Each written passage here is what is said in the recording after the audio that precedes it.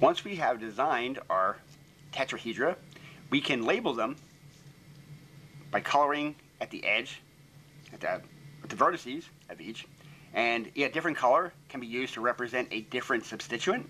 So in this case, all four of the substituents are identical. So we might imagine that the orange refers to hydrogen, and that this would be a model of methane. And as we have seen before, the point group of methane is the point group of the tetrahedron, which is point group TD. So now let's see if we can lower the symmetry to find other chemically important subgroups. So what we can do is replace one of the substituents with a green atom. So now we've changed just one of the substituents, and we want to see what the point group of this particular molecule is going to be. We might think of this as something like CH-Cl3 or CH3Cl, so maybe methyl chloride. We consider this to be a chlorine substituent, and these sort of reddish-brown pieces to be hydrogen. So then this is methyl chloride. Now, we no longer have the S4 that we had before, so if we try to do S4 here, and we do a rotation, and we flip around to the front, it's not going to be identical, because originally we had two oranges in front, and if we do this now, we have a green and an orange in the front. So we no longer have the S4 operation. What we are left with is, we look along this particular angle, that we still have our C3 operation. So the high order rotation axis for this particular case is going to be C3. And this is a classic example of the point group C3V. Another extremely important inorganic compound of this type we can use to represent ammonia. In this case, we would consider the central atom to be hydrogen, to be nitrogen. The three substituents that are orange would tend to be hydrogens, and the green we can think of as being the lone pair.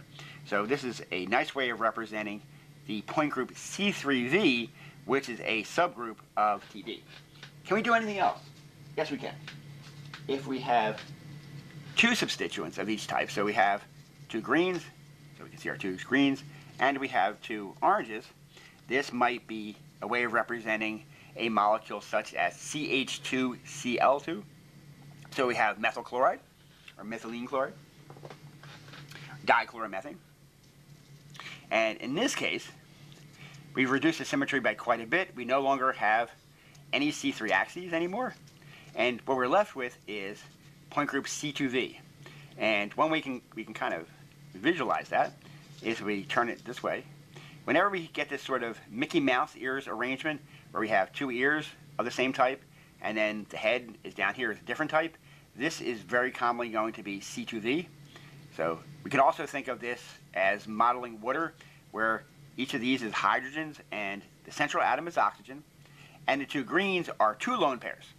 So we can use this to represent either a substituted methane, where we have two different substituents and we have two of each, or we can use it to represent such molecules as water. So again, this is another important subgroup of the tetrahedron, and this is point group C2V. And we can do many, many combinations. But one last one is extremely important. We can have a situation where we have four different substituents. So we have four different substituents. In those particular cases, now as far as the point group symmetry goes, this has no symmetry other than the identity. There are not even any mirror planes in this case because it's not a planar molecule. So this will give us a symmetry C1. But what's also important about it is there's two different possible arrangements of the four substituents. So we can also make another compound here. And what we want to do is to see if we can arrange them so they line up, and they do. If we look this molecule versus this molecule, each one is the mirror image of the other. Now they're not a mirror image of themselves, so they don't have a mirror symmetry operation, but they are mirror images of each other. And these types of molecules will exhibit an extremely important phenomenon, which we call chirality, or handedness. One physical manifestation of this chirality is that each of these two molecules will have exactly the same boiling point, the same melting point, virtually the same chemical properties, except how they will interact with plane polarized light.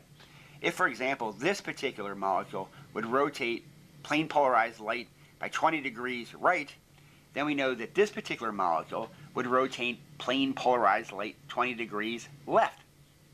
So each of these will rotate plane polarized light in the opposite direction. Again, this was a part of Van 't Hoff's analysis of substituted methanes and correlating this structure to the possibility of having optical activity, chirality, how the molecule will interact with plane polarized light. There is a second important consequence to this type of arrangement, and that is how this particular molecule will react with biological systems. Biological systems tend to differentiate between the two different handed versions of the same molecule. So in many cases, it might metabolize one and not metabolize the other. One might be very beneficial, and the other one might even be poisonous. So the body can distinguish between these two different handed versions. So the many important medicines have this phenomenon, have one or more of these so-called chiral centers. We have a carbon atom around which we have 4 different substituents so that it will interact with plane polarized light so as to rotate it in one direction or the other. We can also use these types of molecules as a training tool for students.